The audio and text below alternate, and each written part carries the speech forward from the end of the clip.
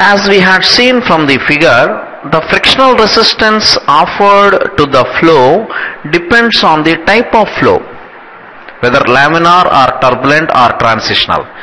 As such, different governing laws are obeyed by the frictional resistance in the laminar and turbulent flow.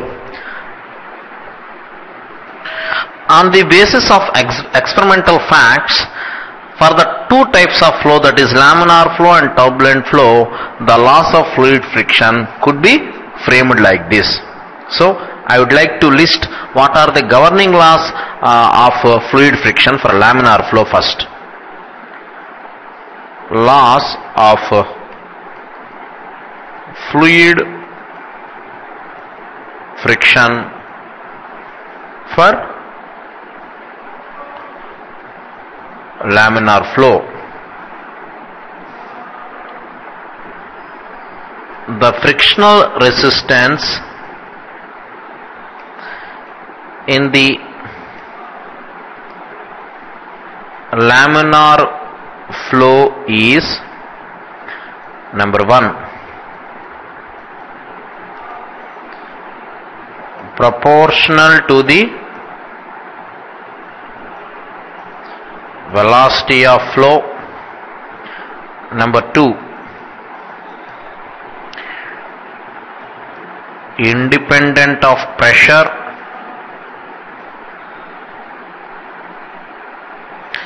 Number 3,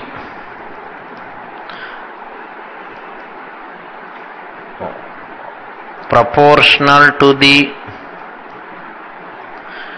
area of surface in contact. Number 4, independent of the nature of surface in contact. Number 5, greatly affected by the variation of the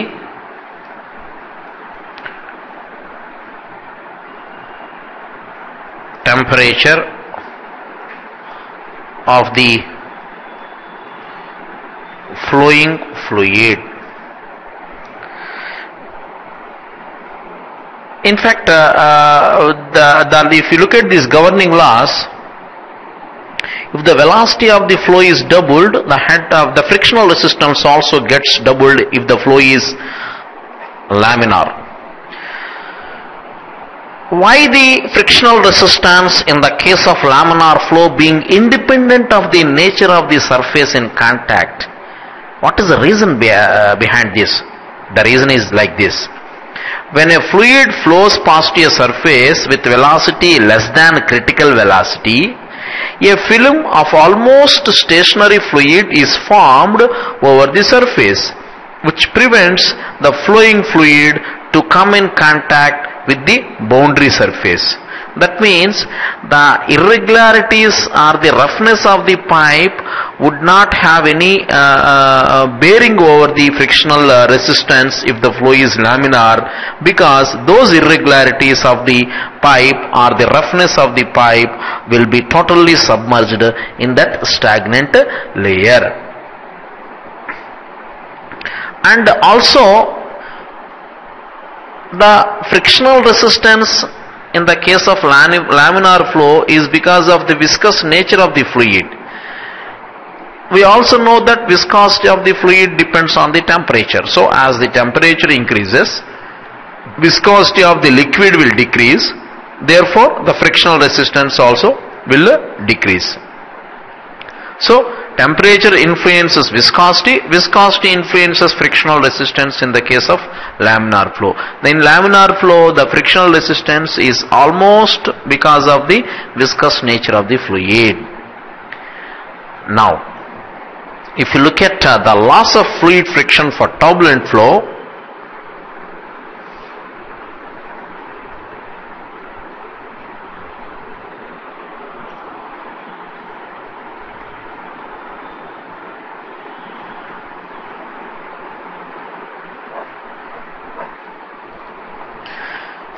the frictional resistance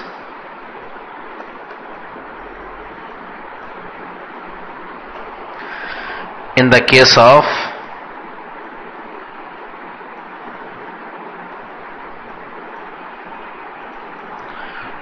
turbulent flow is number 1, proportional to velocity whole square. Number 2, independent of the pressure, just like laminar flow. So higher pressure or lower pressure, the frictional resistance remains same. Number 3, proportional to the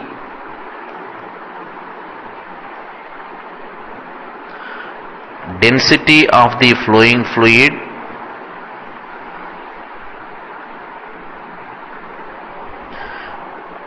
Number 4,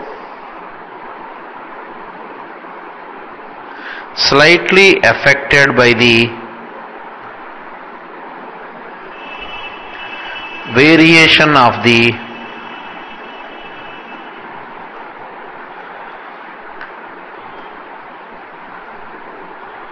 temperature of the flowing fluid.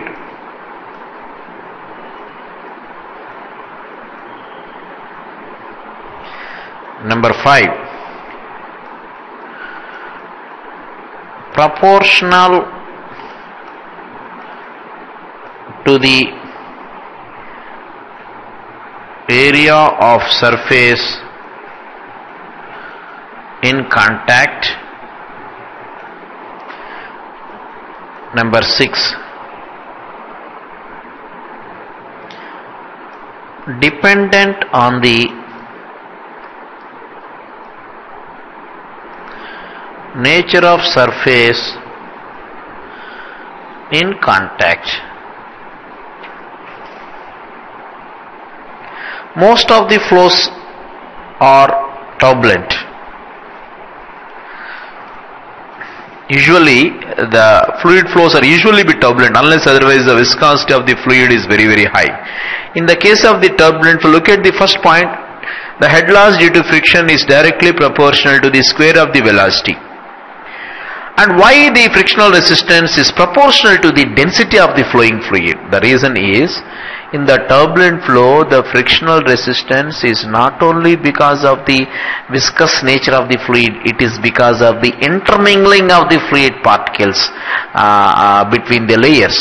So if there is a greater mass transfer between the fluid layers, there will be a greater momentum transfer. This momentum transfer shall cause additional turbulent viscosity, also known as eddy viscosity.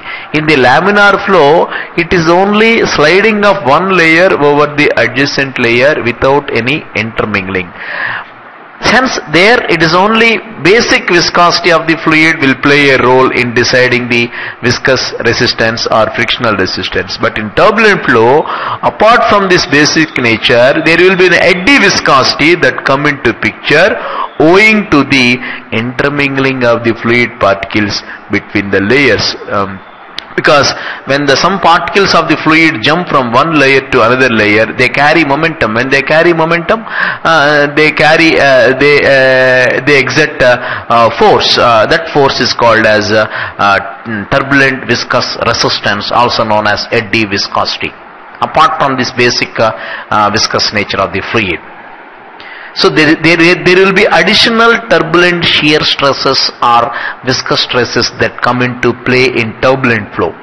When there is a more density of the fluid, there will be more mass transfer, there will be more momentum transfer. Obviously, there will be greater turbulent shear stresses. That is the reason why frictional resistance is proportional to the density of the flowing fluid.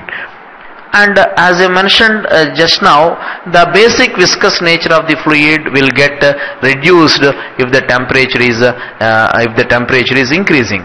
Therefore, the frictional resistance in turbulent flow is slightly affected by the variation of temperature. Just like in laminar flow, here also the frictional resistance is proportional to the area of surface in contact, and here the frictional resistance depends on the nature of surface in contact, which means a rough pipe would always offer greater frictional resistance as compared to the smoother pipe in a turbulent flow. Why? There is a continuous intermingling of the fluid particles. Obviously, these particles may be caused a greater friction if there is a rough pipe rather than a smooth pipe. Now, I would like to derive an equation for head loss due to friction, also known as Darcy-Weisbach equation. Very important equation in fluid mechanics. Equation for head loss in pipes due to friction. This is also known as Darcy-Weisbach equation.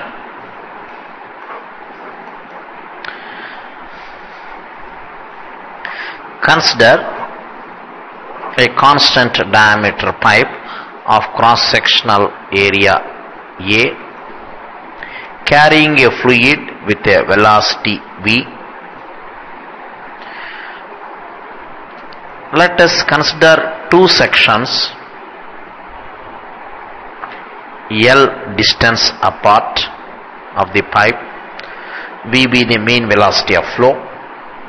Here let the pressure be P1, here the pressure is P2, here the velocity is V1, here the velocity is V2, here the elevation is Z1, here the elevation is Z2. By applying Bernoulli's equation,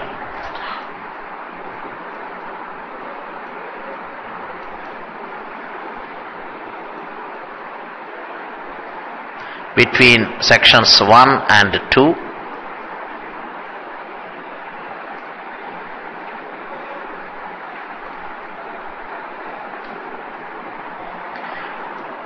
P1 by W plus V1 square by 2G plus Z1 is equal to P2 by W plus V2 square by 2Z plus Z2 plus head loss due to friction. Here V1 is equal to V2 and Z1 is equal to Z2. Therefore, loss of head is equal to HF is equal to P1 by W minus P2 by W.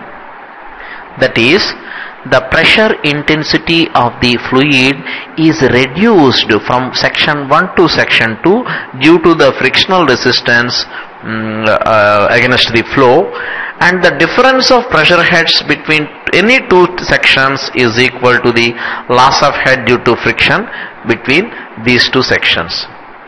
Therefore, that is, difference of pressure heads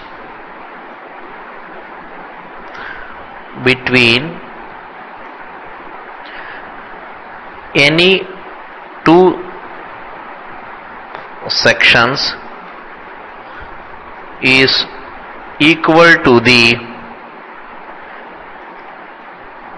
loss of head due to friction between these sections. Let F dash is equal to frictional resistance per unit area at unit velocity. Then frictional resistance is equal to F dash into area into V square, because assuming the flow as turbulent. Here the usually the Darcy-Weisbach equation is derived for turbulent flow.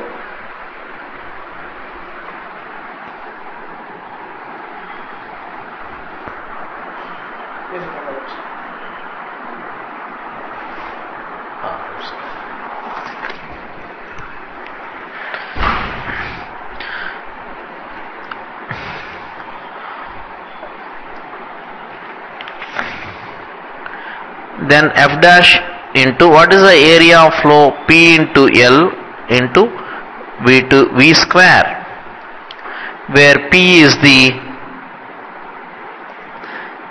wetted perimeter of pipe.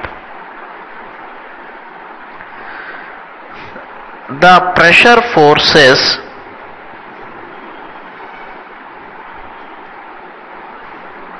at the sections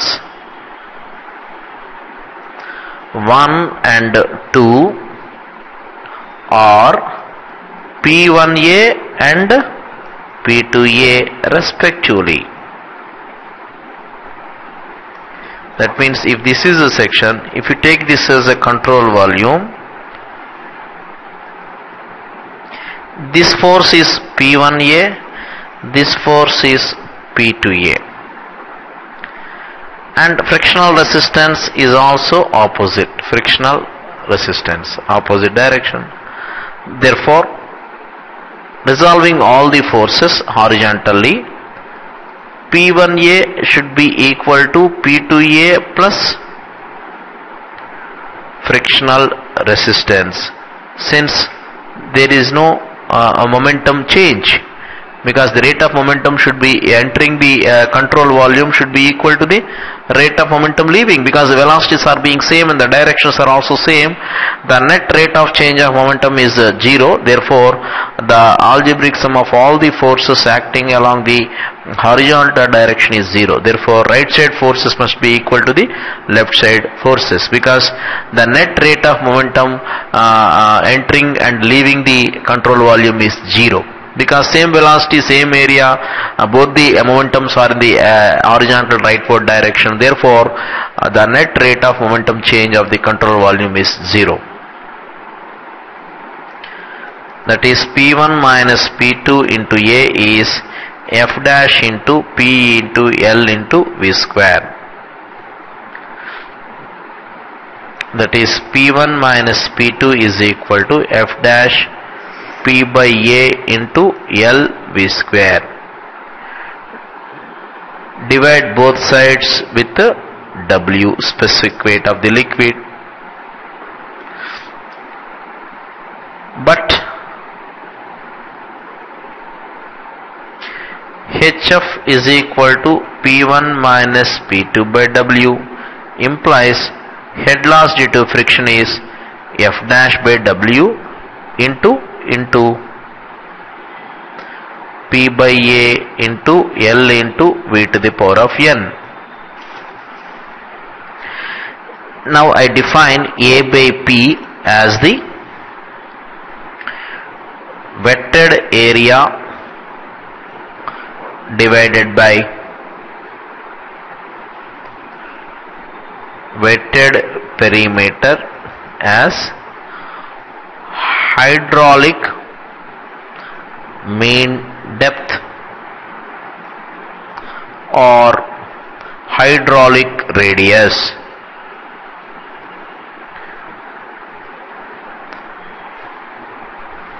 For pipes running full, this is equal to D by 4.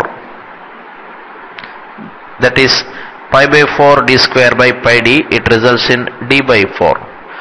It implies HF is equal to 4F dash by W into LV square by d. Put 4F dash by W as F by 2G implies HF is equal to FL V square by 2GD, where F is called as friction factor or Darcy's friction factor, which is a dimensionless quantity. This is known as Darcy-Weisbach equation. It is derived for turbulent flow. Because we have used the square V square here, frictional resistance is directly proportional to the V square we had assumed. So this is derived for turbulent flow. But usually it is also applied for laminar flow also.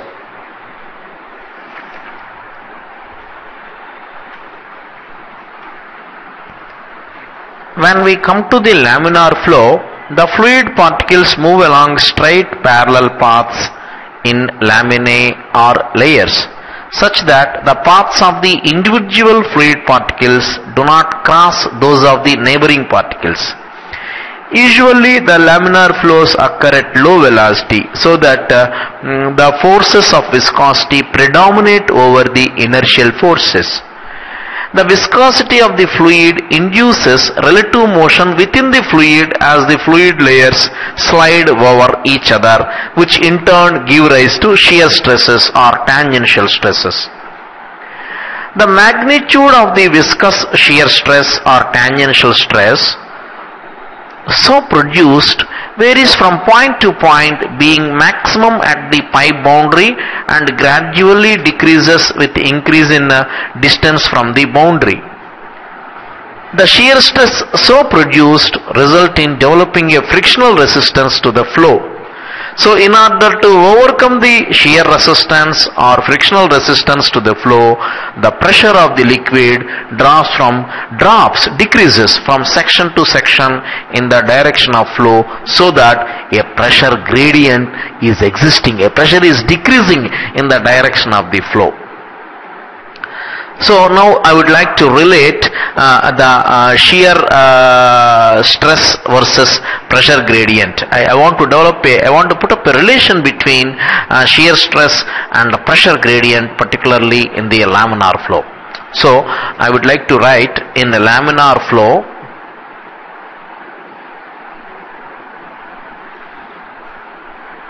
through pipes,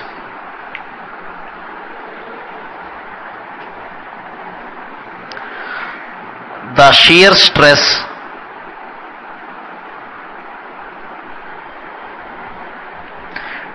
between the layers, also known as viscous stress, develops a resistance to flow. To overcome this shear resistance to flow,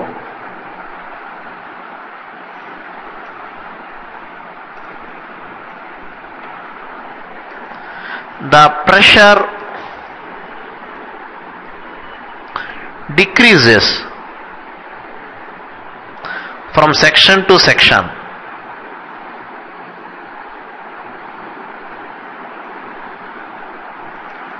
In the direction of flow.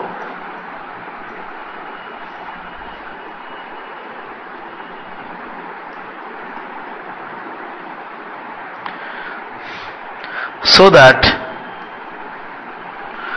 a pressure gradient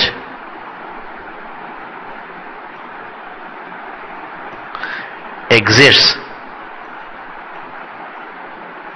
in the direction of flow. So I would like to write that relation. Now, relation between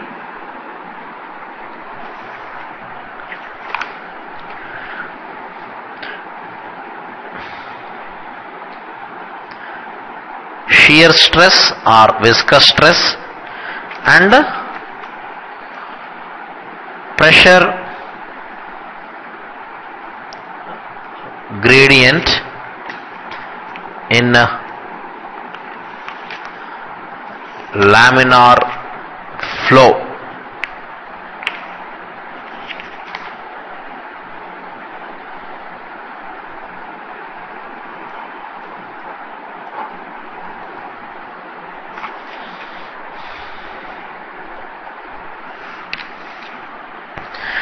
If this is the direction of flow and this is the normal direction to the flow, this is direction of flow. Why is the normal to the direction of flow? The relation between shear stress variation and pressure gradient is given in a laminar flow where tau is equal to viscous shear stress.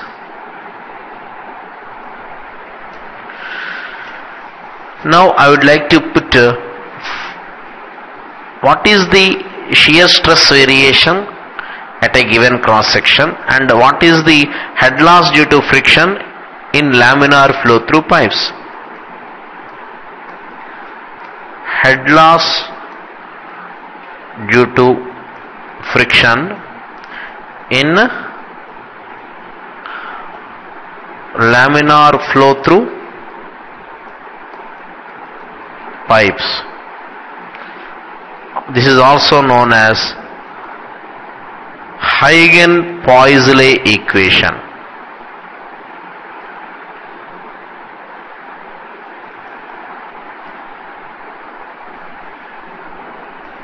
This is exclusively meant for laminar flow, whereas Darcy-Weisbach equation is derived for turbulent flow, though it is many times applied to the laminar flow also.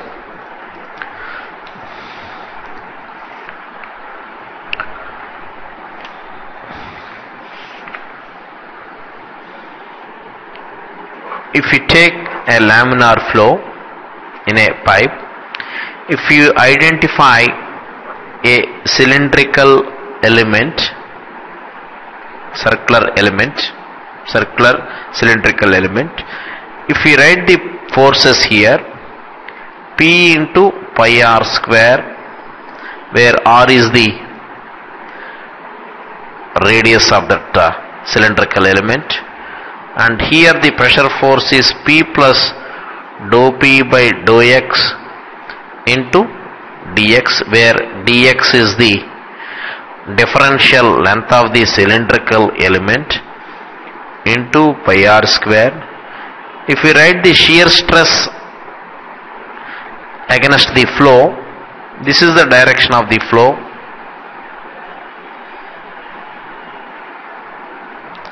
Shear stress will be tau. What is the shear force? 2 pi r into dx. That is the shearing area, where d is the diameter of the pipe, v is the velocity, mean velocity of flow. So this is the free body diagram for the cylindrical element of length dx. There are three forces acting on the element. Right side forces will be pressure force, and left side force will be pressure force on the rightward section, and the shear resisting force or the frictional resistance force. So now I can write from the energy balance, I can write from the force balance, P into pi r square minus P plus dou P by dou x into dx into pi r square minus tau 2 pi r into dx. This is equal to 0. From the momentum equation, or net algebraic sum of all the forces acting on the cylindrical element is 0. We get tau is equal to minus dou P by dou x into r by 2. The negative sign indicates a decrease of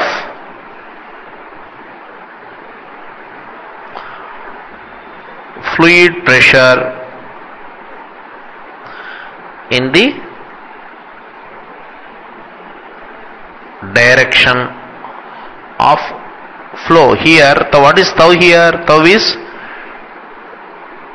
shear stress at any location. So at a given cross section, shear stress changes with the radius. That is an important notion that should be remembered here. The shear stress changes with the radius at a given cross section. In fact, at r is equal to 0, shear stress is 0.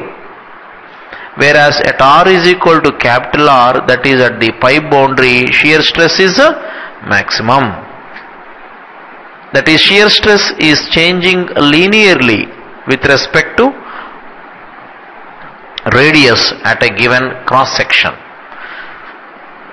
The minus sign only is indicating minus sign. The pressure is decreasing with increase in direction of x. This is the direction of x. In that direction, the pressure is decreasing as such.